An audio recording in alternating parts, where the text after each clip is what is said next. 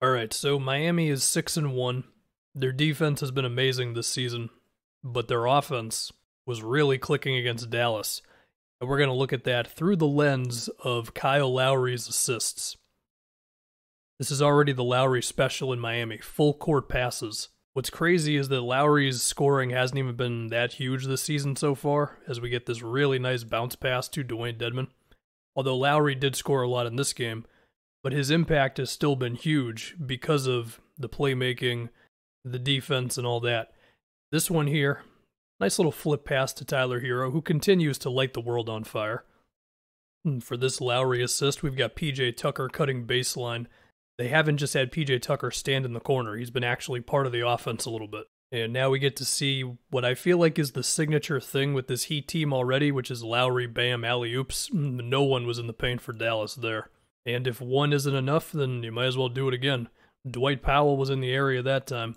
Now let's take a look at this starting point again. There are so many options right here between what they end up doing, which is Lowry comes up and then Bam dives. But I mean, you can, Duncan Robinson can go with a handoff here. Jimmy can cut to the rim. I don't know who's in the corner, but they can cut as well. Because the defense has to respect Bam from out here, or else he'll take you off the dribble. The options are just limitless. For this specific play, this is what ends up happening. Now, I told you their offense was great against Dallas. Big reason for it was Jimmy having 17 free throw attempts. Jimmy has been a force at scoring at the rim so far this season. He's shooting like 73% in the restricted area, and we saw that one in the half court, but this one was off another Kyle Lowry full court pass as Jimmy gets fouled by Dorian Finney-Smith. And this is one thing with Lowry. He has sped up Miami a bit. Last year, Miami was 29th in pace. This year, they're 15th. I don't think it's a coincidence that some of that is they know if you run, Lowry's going to look for you. We'll look at one more Jimmy foul. This one's from Lowry. Jimmy acts like he's going to set a screen, keeps on going, and Lowry's going to throw it up there. If we can get Jimmy and Bam being lob threats whenever Lowry's got it, it just makes their offense even scarier. So yeah, Miami's looking good. Now if we can go on to Cade Cunningham's second game. He once again had a very rough night from outside. How much basketball has Cade had a chance to really play, though? That's the question that I've got. Because I'm pretty sure he didn't play in the preseason at all, right? So to just get thrown into the fire like this, it's certainly tough. I think there were some things we could still take away. For one, he's willing to move off ball and get into the post, rather than just stand there at the perimeter all day, even if the shot didn't go in. This whole sequence is good for him. He gets by Pat Connaughton with just a little in-and-out dribble, gets that floater over Giannis. And as far as his assists, I mean, this is a really nice-looking behind-the-back bounce pass. I certainly can't do that. And we get another moment of his passing genes here. It's a really good pass to the corner off the top of the key. And this one's really nice, too. Isaiah Stewart sets the screen, and Cade was ready for the trap, and threw that in kind of the perfect spot that allowed Isaiah Stewart to just keep going all the way to the rim. So, Cade, he is showing little signs of the things we're excited about. To me, he's just barely played basketball for a while, so it's probably just going to be a minute, but I'm not concerned with the shooting. Maybe I am like 1%. We talked about the number 1 pick. Let's talk about the number 2. Jalen Green just had one of his best games. I think the Celtics game was still his best one, but he was making some big threes against the Lakers. Defended by Avery Bradley here, and just a pull-up over Westbrook. This right here is exactly why he was picked number 2. They were talking about his handle and just how good he is at finishing inside and just sliding through defenders and all this. Beats Austin Reeves just like that. AD's digging in LeBron at the rim. None of it matters. And then you get his 2 threes late, which made the game a little too scary for the Lakers. It seemed like it wasn't going to be a problem for him. That one, and then this one was nuts. Over AD, the step back and all that. The Lakers still came out with the win, but for a moment it was like, wait a minute. Now we get a LeBron dunk, this time with no McDonald's advertisement in the background.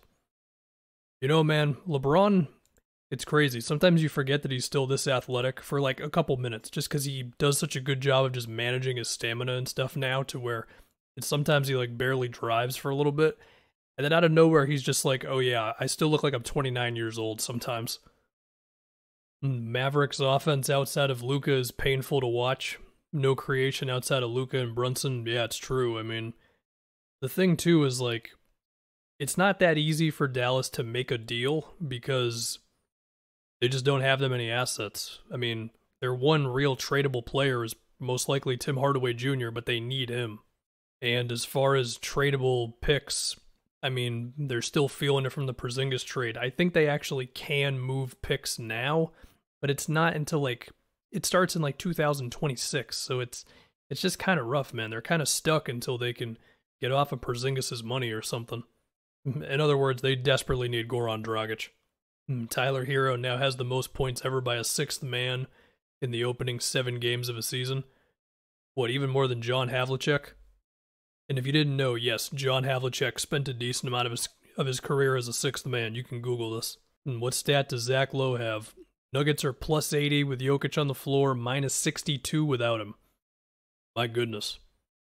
Okay, so I'm on NBA.com. Really, it's these top 2 lineups. The rest of these have barely played enough for me to really take anything from them. But these are your 2 consistent no Jokic lineups. And the only thing I notice is that there's no Monte Morris in either one. So that's an obvious adjustment. You could also try Morris with Will Barton. Maybe MPJ as well. That's another thing. No Aaron Gordon in either one of these as well. Definitely a lot of potential for staggering. I mean, you look at this lineup here. Maybe this is the one that they should go to more. This one's only played in 1 game. Ben Simmons has not accepted any off-court help, and there's no timetable for his return. Yeah, I got no clue, man. If you force me to pick, I do think he's going to come back at some point, as opposed to him just being gone forever, apparently. But at the same time, I predict anything at this point, I feel like. Scottie Pippen, he couldn't have been more condescending. MJ on The Last Dance. Did I ever give my real take on The Last Dance? Overall, to be honest, I didn't think it was that awesome. I felt like it was a lot of rehashing things that we already knew. To me, the best stuff was like the practice footage and behind-the-scenes stuff, and a couple of MJ interviews, but just recapping him making a shot against the Cavs or the battles against the Pistons, like, yeah, bro, I knew all that when I was 11. I didn't really need to see all that. And 2 weeks into the season, how are we all feeling about our teams? A Celtics fan posted this. Well, as a fellow Celtics fan, might I tell you, I think their season is on the brink of collapsing. They're 3 games under 500. They've got a tough stretch coming up.